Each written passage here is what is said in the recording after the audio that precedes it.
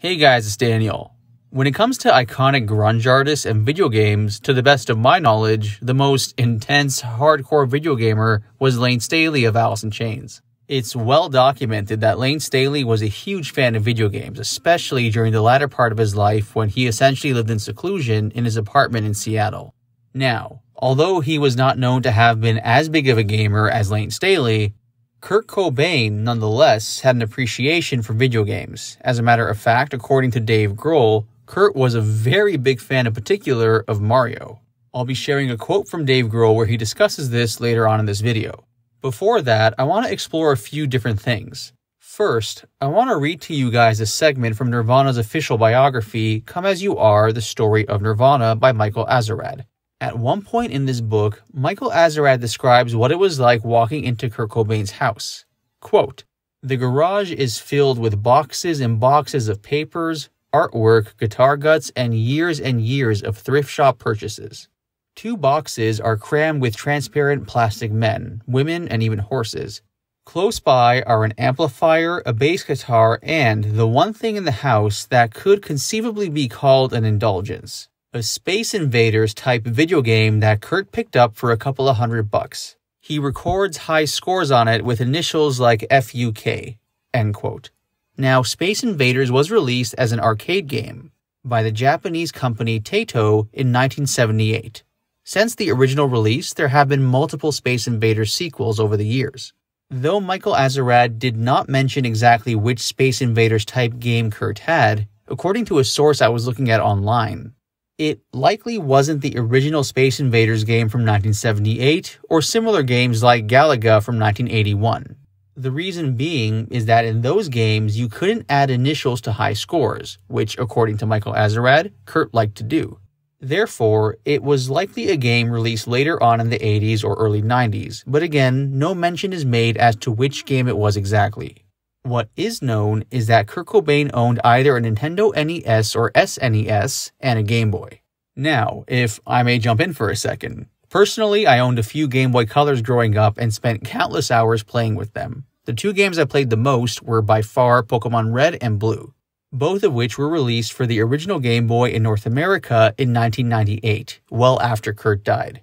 During Kurt's lifetime, the biggest Game Boy games in North America would have been Tetris, the original Zelda, and several of the original Mario Game Boy games. Given the fact that Dave Grohl has said Kurt Cobain really liked Mario, I'd say there's probably a good chance Kurt would have owned at least one of the Mario Game Boy games. During Kurt Cobain's lifetime, the following Mario-related games were released on the original Game Boy: Super Mario Land, Alleyway, Dr. Mario, Yoshi, Yoshi's Cookie, Super Mario Land 2, and Wario Land Super Mario Land 3. Again, there's a pretty good chance Kurt owned at least one of these games. By the way, interestingly, the original Nintendo Golf game for Game Boy, released in 1989, also features Mario as a character. I'm not sure if Kurt owned that game or if Kurt ever tried golfing in real life. Anyways, aside from Nintendo-related games, Kurt once gave an interview where he spoke about Atari, specifically the game Pong. Now, it's not clear when this interview is from or who Kurt was speaking with. It's an audio-only interview, and the audio is not very good quality. It's hard to understand what Kurt is saying. But I tried my best to transcribe what he was saying, and I'll be reading that to you now. Quote, "Pong. It's the first video game of its kind where there's a little dot that went back and forth on the screen. It was a big game everywhere in America. It was the first home version of a video game, before Atari. I mean, it was an Atari game, actually. You've heard of Atari? Yeah, that's what it was. The first game that came out on Atari was Pong. Frogger was on Atari also." End quote. Now, interestingly, when it comes to Kurt Cobain and video games, there was actually a legal issue involving Courtney Love and Guitar Hero. Guitar Hero, of course, is a big video game franchise, which is published by the American company Activision. The original Guitar Hero game was released on November 8, 2005, and there have been several follow-ups since. The controversy about Kurt Cobain was for Guitar Hero 5, which was released in September of 2009. The following is from the book Nirvana Facts by John D. Lurson. Quote, "When an unlocked Kurt Cobain avatar appeared in the Guitar Hero 5 video game in September of 2009, allowing for the Nirvana guitarist to perform any song in the Guitar Hero catalog. Dave Grohl and Chris Novoselic took aim at Activision, the game's manufacturer. In a statement released on September 10th of 2009, they said the following: "We want people to know we are dismayed and very disappointed in the way Kurt is used in the Guitar Hero game.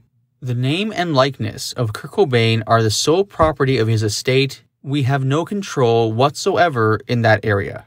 Chris and Dave went on to acknowledge that they knew Cobain's image would be used alongside 2 Nirvana songs in the game, but they were unaware that players could unlock the character to perform other artists' music in the company of Guitar Hero's other cartoon characters. In the statement, they urged Activision to do the right thing in relocking Kurt's character, so that this won't continue in the future.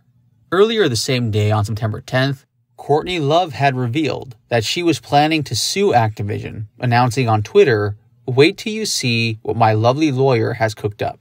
I never, ever signed off on this.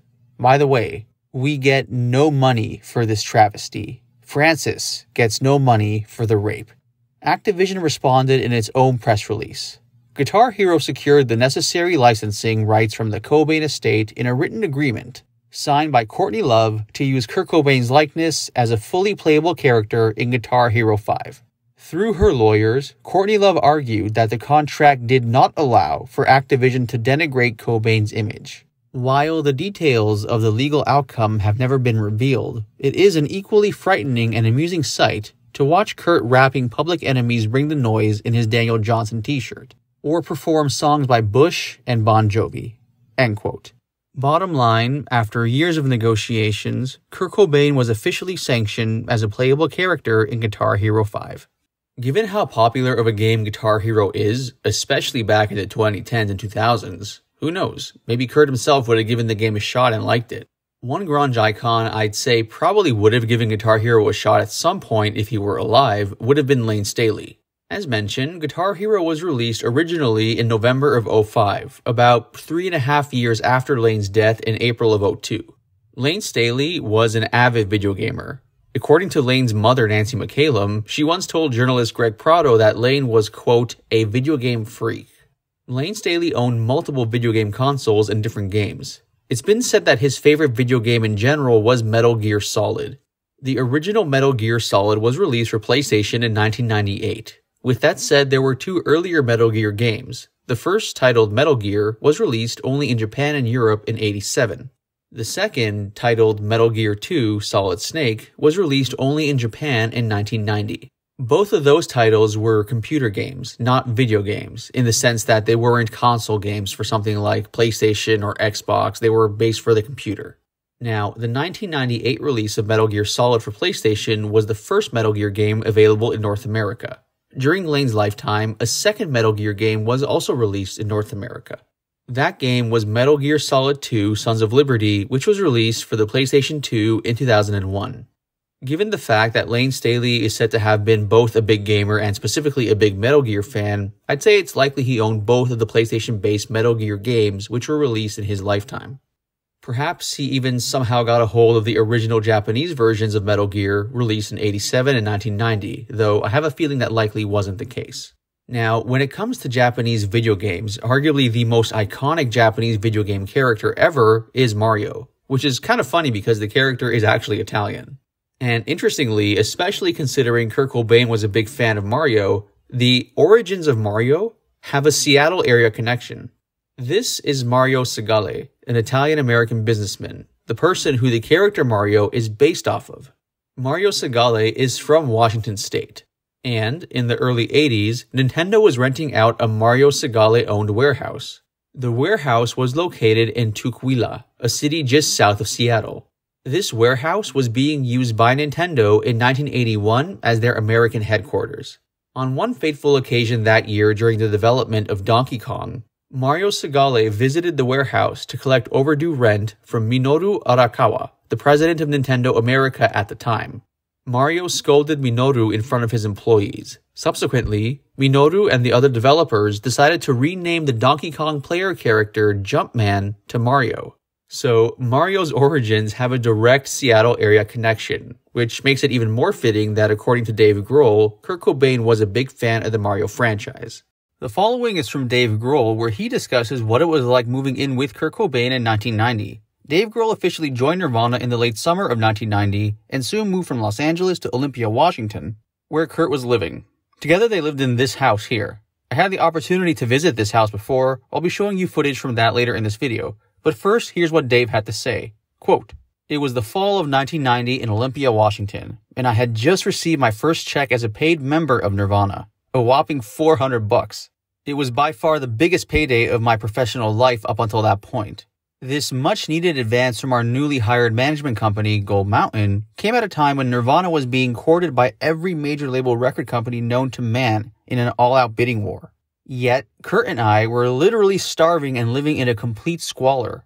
Our apartment at 114 Northeast Pear Street was the back unit of a dilapidated old house built around 1914, with one bedroom, one bathroom, a small living room, and a kitchen the size of a broom closet, ironically located just across the street from the Washington State Lottery building. Versailles it was not.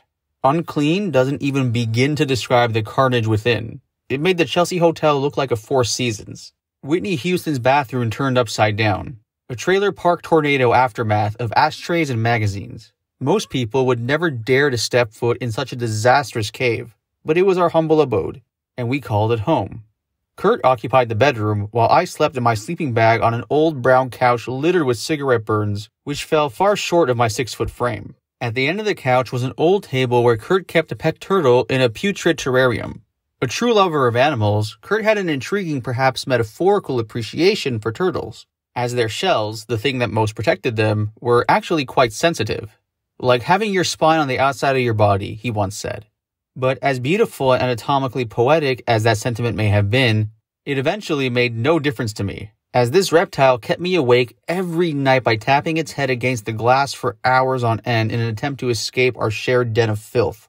I couldn't blame the poor thing. I often felt the same. At the time, I had figured out how to survive off a 3 for 99 cents corn dog special at the gas station across the street.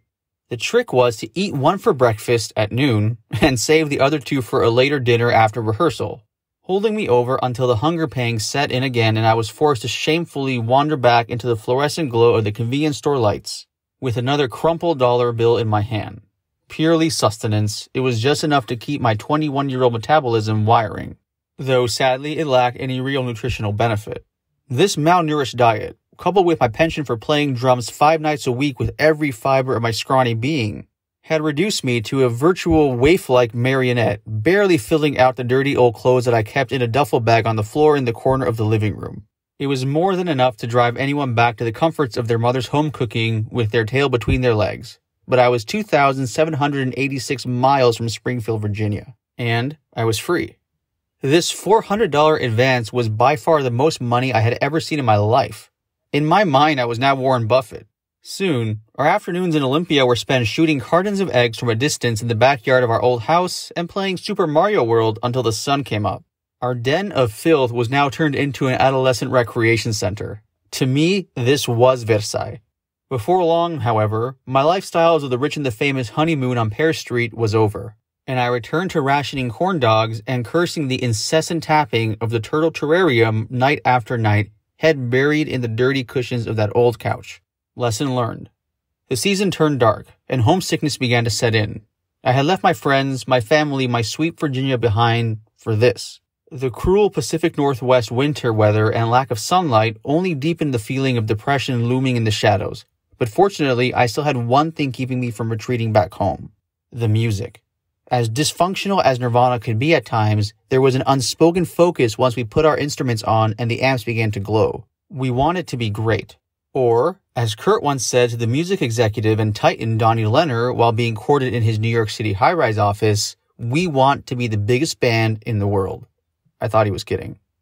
Hey guys, I was going through some of my footage from my trip to Washington State in 2020, and I came across this cool clip from Kurt Cobain's Olympia house, which I hadn't yet uploaded. If you've been with my channel for a while, you may remember that during my previous trip to Washington State, a year and a half earlier in 2019, I visited Kurt Cobain's Olympia house and the tenants were kind enough to let me inside and film a bit. During this trip in 2020, on my way down to Aberdeen, I stopped by Olympia for a bit and the tenant at Kurt's house welcomed me inside. Though the interior of the house for the most part has stayed the same, There are a few noticeable differences since last time. For the sake of comparison, I'm including the footage from my previous trip at the end of this video. A big thank you to the tenant for welcoming me in.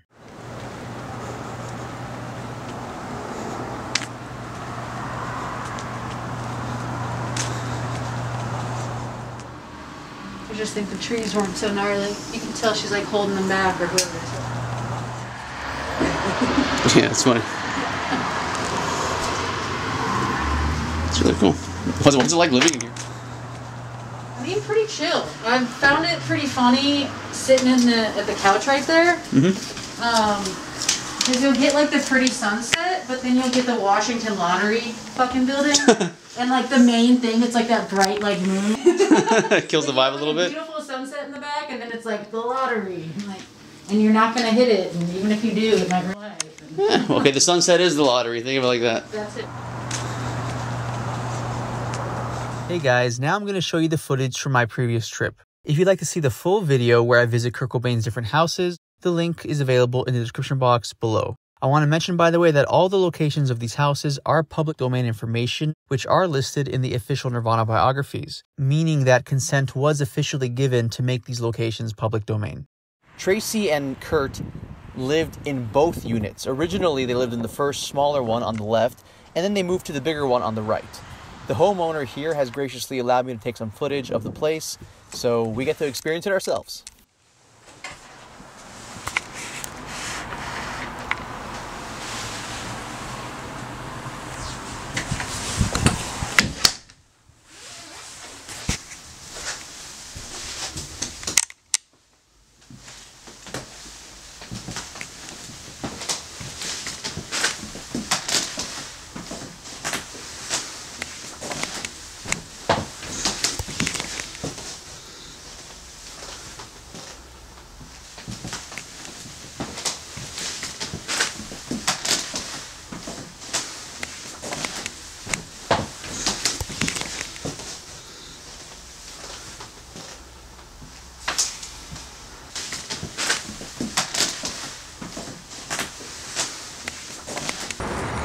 So he lived in this one here, and then he moved there eventually to this suite.